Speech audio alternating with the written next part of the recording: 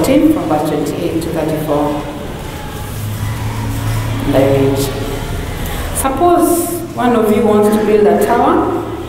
Will he not first sit down and estimate the cost to see if he has enough money to complete it?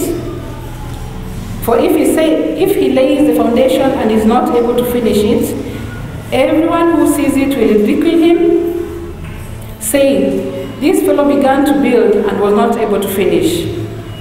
Or suppose a king is about to go to war against another king, will he not first sit down and consider whether he is able with 10,000 men to oppose the one coming against him with 20,000? If he is not able, he will send a delegation while the other is still a long way off and will ask for terms of peace. In the same way, any of you who does not give up everything he has cannot be my disciple. Salt is good, but if it loses its tastiness, how can it be made salty again? And this is the word of God. Genesis 13, 8 to 17. So Abraham said to Lot, let's not have any quarrel between you and me, or between your herdsmen and mine, for your brothers. Is not the whole land before you? Let's part company. If you go to the left, I'll go to the right. If you go to the right, I'll go to the left.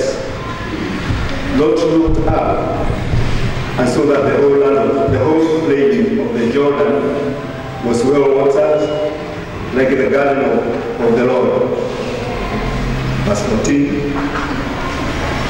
The Lord said to Abraham, after Lot had parted from him, lift up your eyes from where you are and look north and south, east and west, and all the land that you see to give to you and your offspring forever. 16. I will make you an offspring like the dust of the earth, so that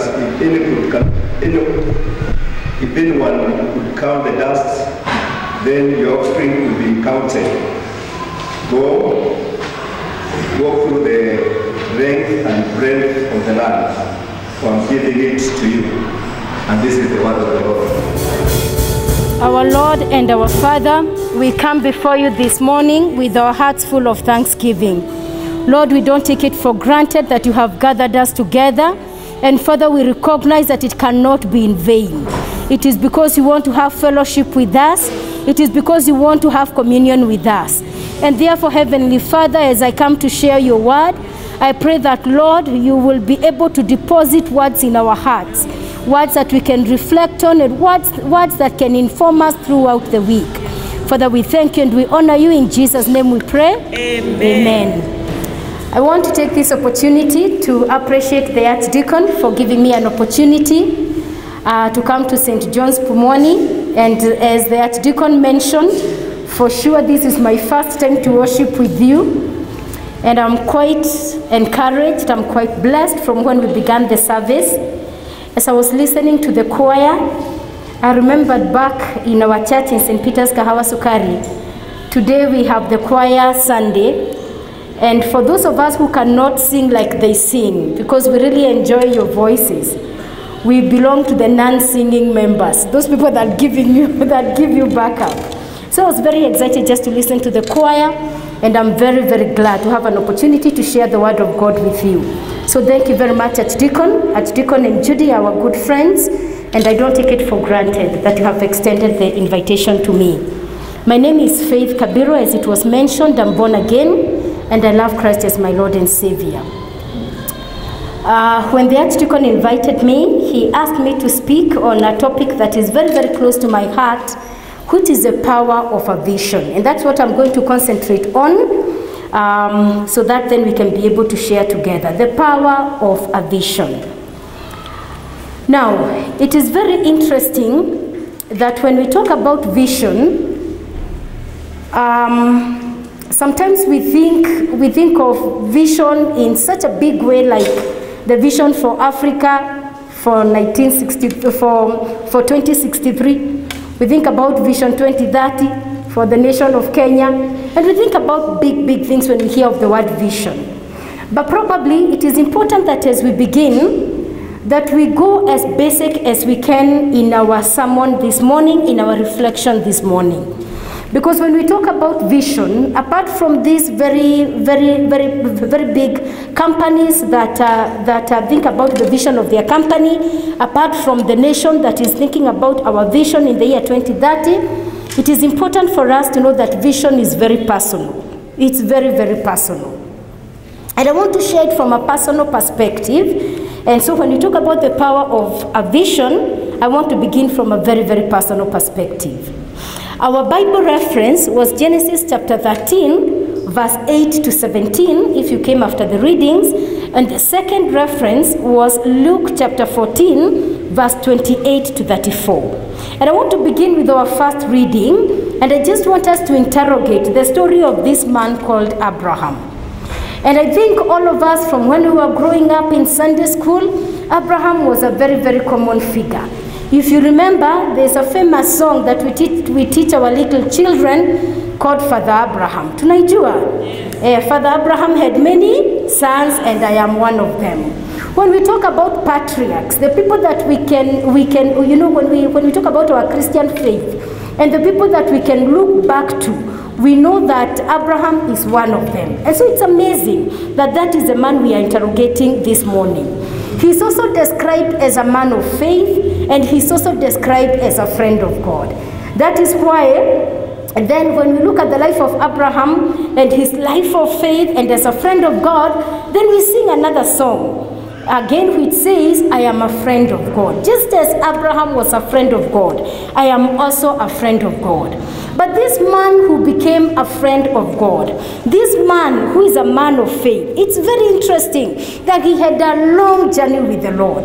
By the way, he was brought up in the most unlikely places, in the most unlikely scenarios, because he was brought up in a country called Ur.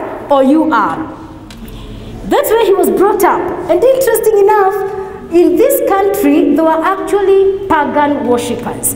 And so, unlike some of us that can trace back, we can say our fathers were Christians, our grandparents were Christians, our great-grandparents were Christian. For Abraham, he did not have that resource of just looking back and saying, like my father was, like my grandfather was. He did not have that privilege.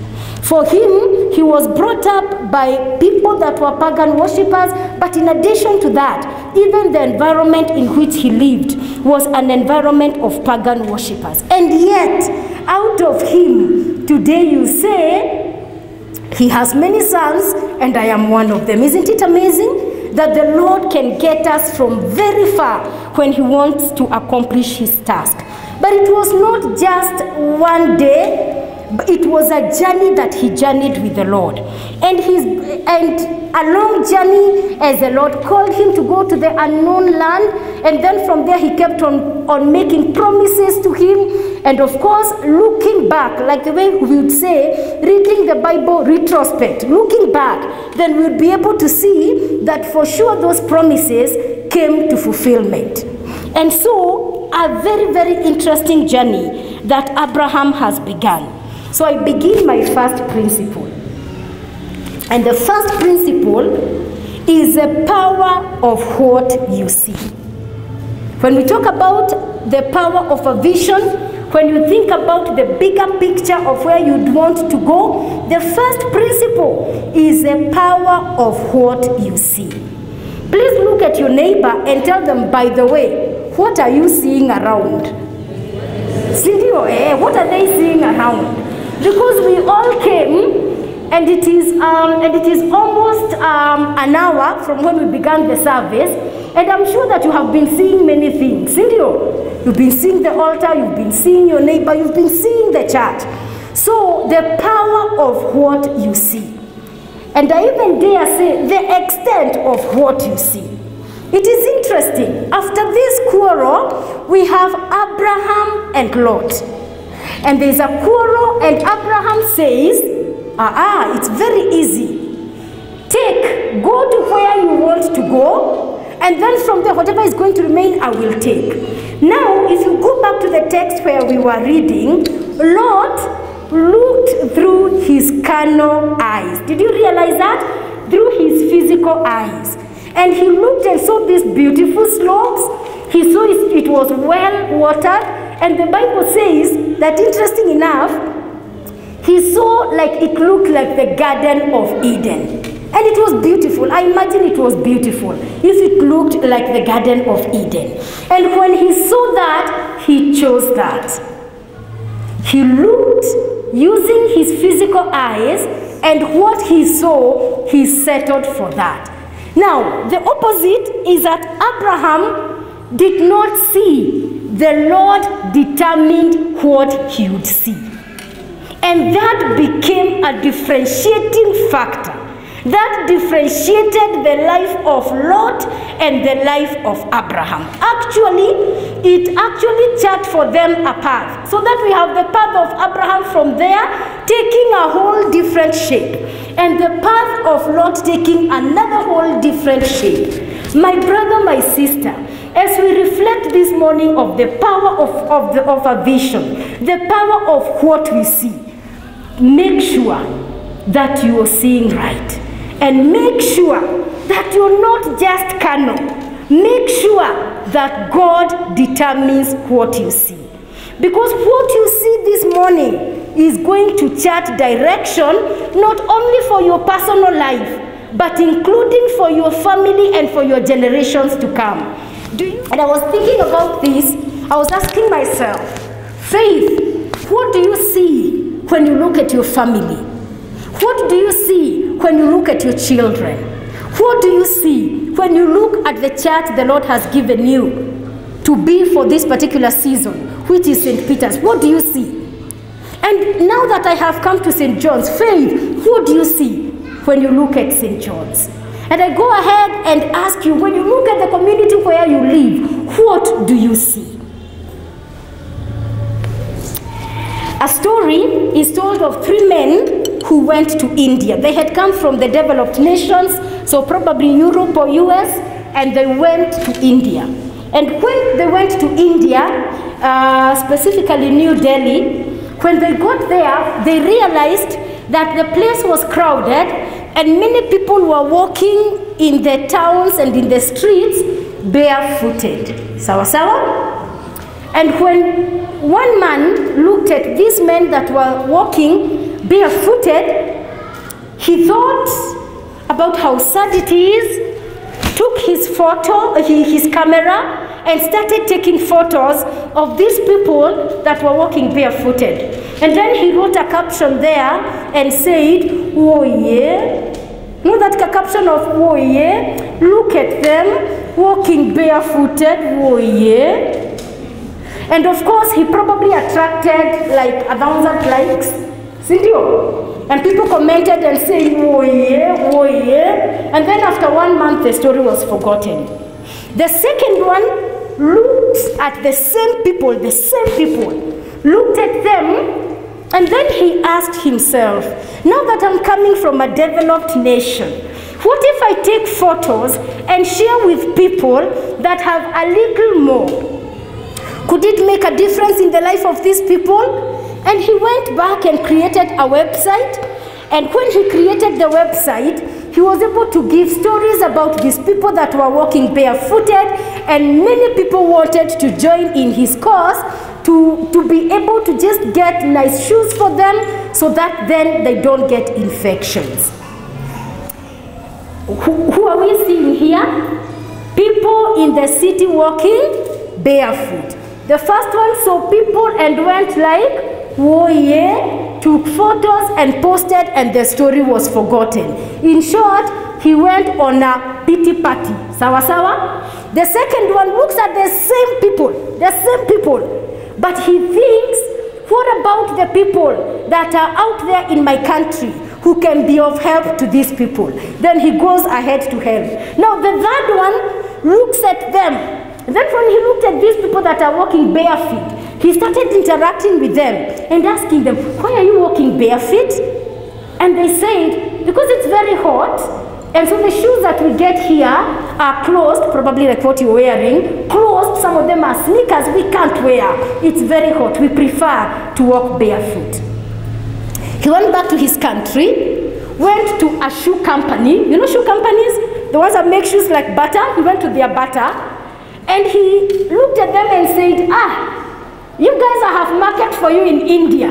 If you can make an appropriate shoe, they will sell like hotcake." And they started making sandals and started selling them in India. Did what they see change? Is what they were seeing different? It was the same thing. Are we together? They were seeing people that were barefoot, but their perception was different. It is possible that mommy, the child you're looking at, is the same child that I'm looking at. Are you getting what I'm saying? The child that you're calling problematic is the same child that I could be calling the next president. Are we together? It could be the same challenges that your child is struggling with. It is what every teenager is struggling with. Are we together? What your business is struggling with. It could be the same thing that other businesses are struggling with. The same challenges you're facing at your place of work. If there was a support group, you'd be shocked. It is the same malicious boss. Everyone is going to talk about a malicious boss. What am I saying? The power of what you see. And I was asking myself, getting deeper into this, how comes these three men looked at the same thing but saw different things? The word of God. What does God say concerning marriages? What does he say about children? What does he say about businesses? Are we together? No, sometimes people think God does not speak about businesses. He does. So what does he say? And so it's my responsibility to constantly interact with the word of God so that I understand the mind of God, so that I get the right perspective. In the same text that we read, Jeremiah chapter 1, from verse 4 was the call of Jeremiah. And I love that. Before I formed you, before I put you in your mama's womb, I knew you. What does that tell you? What does that tell you about your children? What does that tell you about the people that you're interacting with, including your spouse? Your perspective must be right. What do you see? Trust me, the extent to which you see is the second one, the extent to which you see. The first one was the power of what you see. The second one is the extent to which you see. It is one thing to see and to see right. But it's another second thing for you to see the extent. Are we together? When I was thinking about the extent to which I see, the extent to which you see, listen to what God told Abraham. Look around from where you are, to the north and south, to the east and west. Do you realize that? To the north and to the south. The extent, north, south, east, west. Do you realize that? The extent to which you see. And so he tells Abraham, look around from where you are, to the north, to the south, to the east, to the west. All the land that you see, I will give it to you. So what do you see was the second one, or was the first one? The second one is the extent to which you see. And the extent to which you see determines what you get. What Abraham was able to see is what he got. To the extent of north, to the extent of south, to the extent of east, to the extent of west. And it is interesting because the same story continues in chapter 15. So takeaway assignment is when you go home you read 15. Sawa? Now when you get to 15, you will see the conversation going on. And this is the second time Abraham is in the tent. And the Lord is saying, get out of the tent, look up to the sky, count the stars. If you can count them, then that will be the number of your offsprings. And sometimes I like to think beyond. Can you imagine kama Abraham alikuwa sasa ako kwa tent? Si ndio? Si ukiwa kwa tent huoni nje? So can you stars come during the day or night? In the night. And so imagine Abraham was in the tent, okay? And then it is in the night, and then God says, get out of the tent. Imagine kama Abraham angesema kuna baridi, kuna nyesha, kuna mosquitoes. Are you getting what I'm saying? Can you imagine if he started giving those excuses? And then he says, niko sawa hapa. You know that niko sawa? Niko sawa hapa. So that then he's looking out like this. Angeona ngapi? To the extent he saw determined the extent of, the number of offsprings he was going to get. My friends, wamama, kama unaketi na mama wa kisirani, unanisikia? Unaketi na mama wa kisirani, na vile naongea na whispers, wazee wasisikie. Kama unakaa from morning to evening na mama wa kisirani. If you sit in the gossip areas from morning to evening, what content are you getting in? Now, what attitude do you imagine you will get? Kama unaketi na watoto ambao, na watu ambao kazi yao ni kulaani watoto wao. Are we together? Wewe jiangalie, hutakuwa kitu kwa maisha yako. Wewe jiangalie umefanya nini? Kazi ni kulaana watoto wao. What attitude do you imagine you yourself you will get? And so your attitude is important. Determine ni nini utasikia kwa masikio yako, ni nini itaingia kwa akili yako. It will determine your attitude. The next thing that is likely to determine how far you will see is your own environment. Are you listening to me? Your own environment. My friends, choose your environment. Are we together? And the environment you can choose. Are we together? For example, today you chose to be in church. This is the environment you chose. And because of this environment, at least the choir blessed you. Are we together? And probably you will get a word or two that you can run with throughout the week. The second one, and listen to this one. The extent to which you see will be determined by how you understand yourself in the concept of time. Hey, let me explain this a bit. The Anglican Church of Kenya was founded in 1844. Me, I didn't say 19. 1844. Ulikuwa wapi? 1844. So how comes that church is still active today? Because someone did what they did in context of time. Are we together? It was not about me. It was about doing it for a longer time and for the next generation. Are we together? And so how far you will see beyond yourself. Are we together? See beyond yourself. And if you are an African, and I can see there are a lot of Africans here, we are very happy when we see our children get children. Mimi najitayarisha nafanya press ups. Sawa sawa? Kuwa shosho nafanya press ups. Najua Mungu atanifikisha hapo. We look forward to a time when our children will get children. Sindio? Why? Because something in our heart tells us my generation is not gone. Are we together? So my question is this. Now, how far you see, if you see just within yourself, are we together? Then what happens to the people that are going to come after you? See beyond yourself. Are we together? David saw beyond himself. That's when he could not construct the temple. Guess what happened when he could not construct the temple? Then his son Solomon, he empowered his son Solomon to construct the temple. See beyond you. See beyond you. Don't just think about I, me, and myself. Think about beyond you. The third principle. Tunaendanisha pamoja. The first one was the extent, the power of what you see. The second one was the extent to which you see. The third one is the extent to which you actualize. You see, it is one thing to see, right? You remember? Jeremiah was asked, what do you see? And he was told, you see correctly. Are we together? Then the extent was defined. But then guess what? That concept or that principle is the extent to which you actualize. My friend, it is possible. It is possible for you to see. It is possible for you to even dream so that your extent is very big. But it is another thing for your dream or for what you have seen to get molds. Are we together? Or to get rusty. Because you did nothing about it. If you go back to our reading in Genesis chapter 13, after Abraham was told to look north, south, and all that, verse 17, this is what he was told.